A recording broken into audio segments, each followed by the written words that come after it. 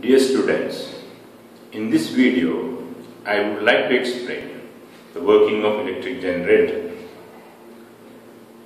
An electric generator is a device which is used to convert mechanical energy into electrical energy. It works according to the principle of electromagnetic induction. It was discovered by Michael Faraday.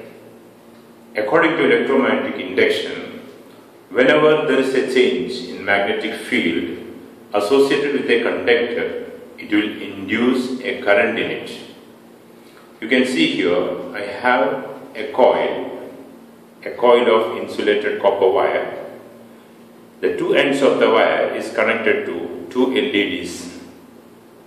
These two LEDs are connected with opposite poles. Polarities are reversed. And I have a magnet. This one is a strong magnet. If I move this magnet inside the coil, suppose I am moving the south pole of the magnet, you can see the one LED at the right side is glowing. Because when I move the magnet inside the coil, it induces a current, and by using that current, this LED is glowing. If I reverse the direction of magnetic field, when I use the north pole, you can see the next LED, that is the left side one, is glowing. So when I move the magnet fast, it is inducing a current in the coil, and by using that current, the LED is glowing. If I move this magnet slowly, it won't induce a current. So if you move the magnet very fast, then only it induces a current in the coil. So whenever there is a change in magnetic field associated with a conductor, it will induce a current in it. That is the basic principle of electromagnetic induction. It can be again demonstrated by using another experiment. Here, this is an electric bouquet. It consists of two coils. This is the primary coil and this is the secondary coil. The secondary coil is fitted with some LEDs. Okay, only it's a copper coil. It is insulated all around, and it is the two ends of the wires are connected to an LED panel. And the primary coil, this primary coil I am going to connect directly to the electric supply. So when I connect this primary to an electric supply, and it is kept in a core, in a soft iron core, like this. Now, the primary this is soft iron core. Primary is kept on a stand, which is fitted with a soft iron core.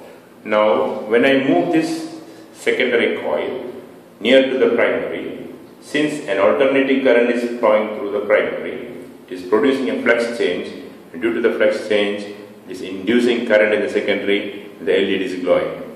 When I move this away, when the magnetic field strength decreases, the light intensity also reducing, because induced current reduces. Now it is not glowing at all because no induced current is produced. When I move it slowly downward, you can see the brightness of the LED increasing and become maximum when it is very close to the primary coil. So whenever a current flows through the primary here, it is producing a changing magnetic field, and because of that changing magnetic field, it induces a current in the secondary coil.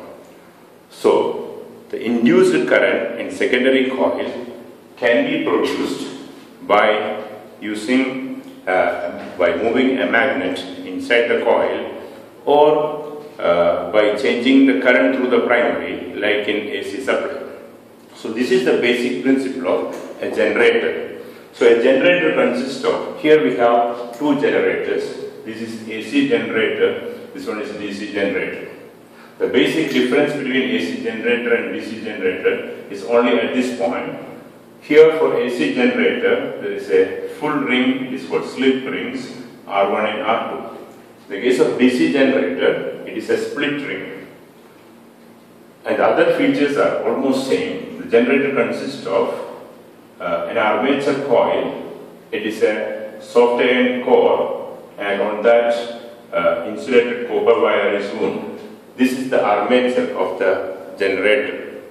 It is actually a soft iron core. On that insulated copper wire is wound, and the two ends of the copper wire is connected to two slip rings if it is an AC generator, and the armature coil is kept between two poles of a magnet, south and north of a magnet.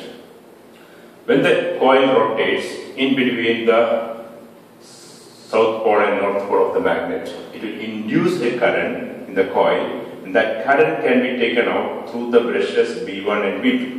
The brush B1 and B2 are always in contact with the rings R1 and R2.